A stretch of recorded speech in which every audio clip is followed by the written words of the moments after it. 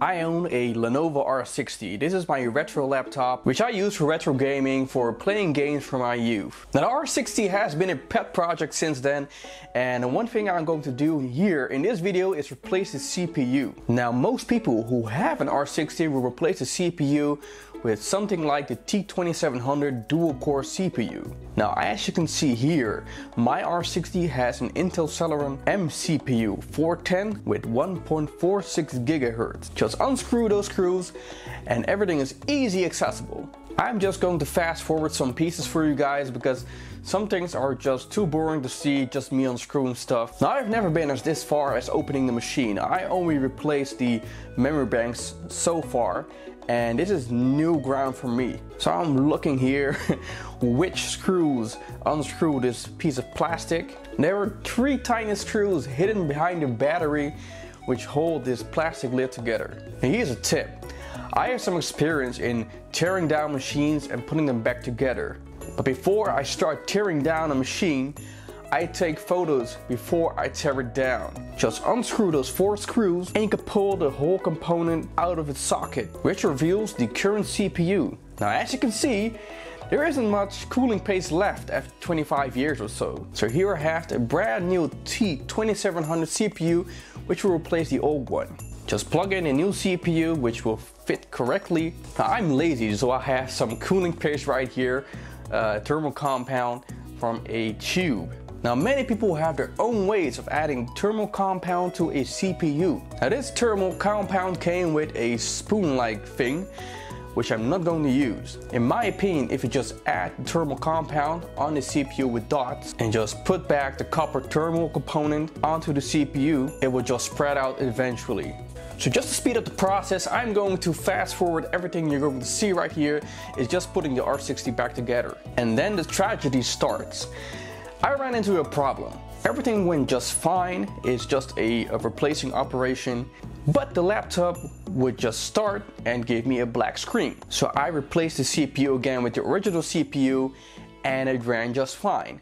So I went digging in some old Lenovo forums, and this problem isn't really documented that well. So the first thing I did was I went searching for a new BIOS update for the R60.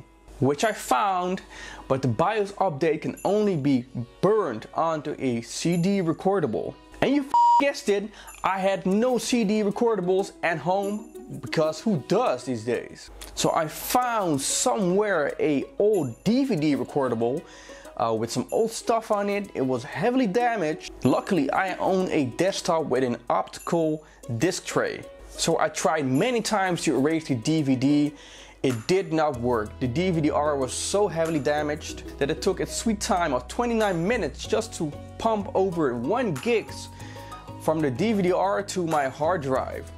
And I ordered just a 5-pack of CDR spindles from Amazon. So after a few days I got the CDRs and I was back in business. So I was gladly burning the update onto the CDR, and the CDR was booting up perfectly. It gave me a menu screen that I've never seen, and then this shit happens, error screen for no reason. So again I went searching on the Lenovo websites, digging into old forums, and I got the correct answer this time. Because Eldon, my boy, you have been f***ed. You bought a Lenovo R60E instead of the original R60. The R60 only takes a T2700 CPU, and your R60E takes only a T1350 single core CPU, not that special double core CPU that everyone wants. So I have some luck at my side. The T1350 single core CPU is very cheap. I found one on the internet for $8, but it's from China, so it took its sweet time of 3 weeks to arrive. So here we are again, replacing the CPU. This is the old CPU with its old cooling paste.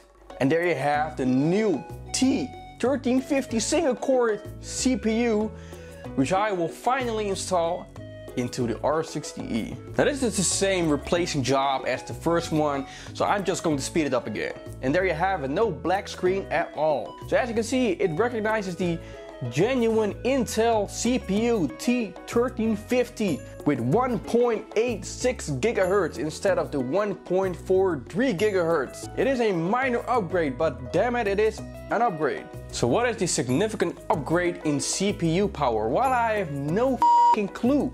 I am running the game Freelancer here. It's a 3D oriented game.